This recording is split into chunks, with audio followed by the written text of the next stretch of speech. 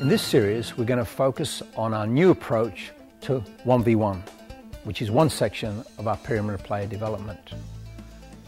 We're going to introduce our new 1v1 moves pyramid. This has three parts. Number one, changes of direction. Number two, stops and starts. Number three, feints. In many of these drills and games, coaches can help the players understand where and when to make these moves.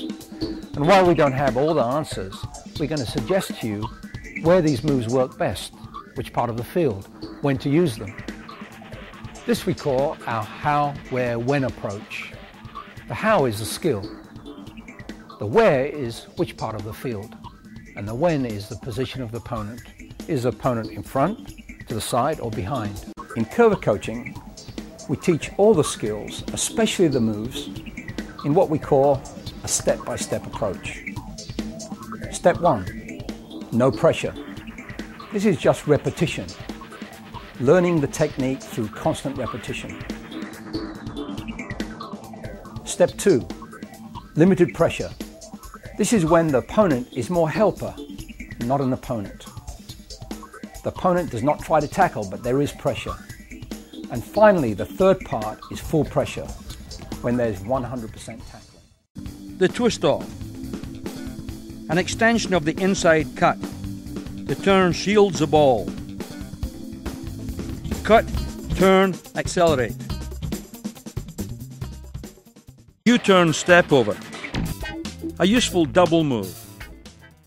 Skill drill 3, limited pressure. A good exercise for young players to experience opponents shadowing them. Players change roles of attacker and defender. The defender not trying to win the ball. These players have reached the stage where much of what they do has become a natural part of their game.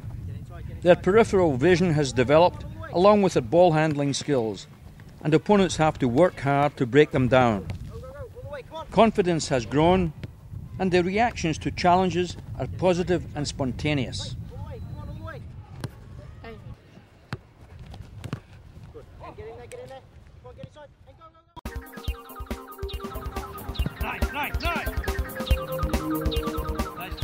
Great change of direction skills and agility. A hook turn. A wave for the crucial half yard and a hard-won goal. Hop as if to stop, but wave the kicking foot over the ball and push in the original direction. Fake inside cut. Skill drill number 9. Limited pressure, no tackling. The defender cannot move until the attacker touches the ball. The attacker tries to beat the opponent to the end line or back to the start line, depending on the moves he chooses. Skill drill number 10. Full pressure. 2-cone goals. Very good. A simple pass and overlap run by the defender to start. The attacker must get over the halfway line to shoot or dribble through either of the goals.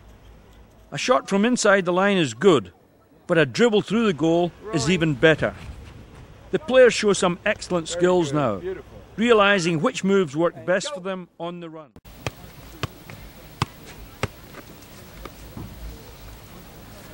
During my 19 years as a professional football player, I was exposed to many different methods and ideas all over the world. I first became involved with Coerver coaching as a teenager, and from then on in, I used it as part of my daily routine. For me, the best method there is Coerver coaching. If you want to develop technical, top quality players, then Coerver is definitely the method to use. Part 2 will feature feints.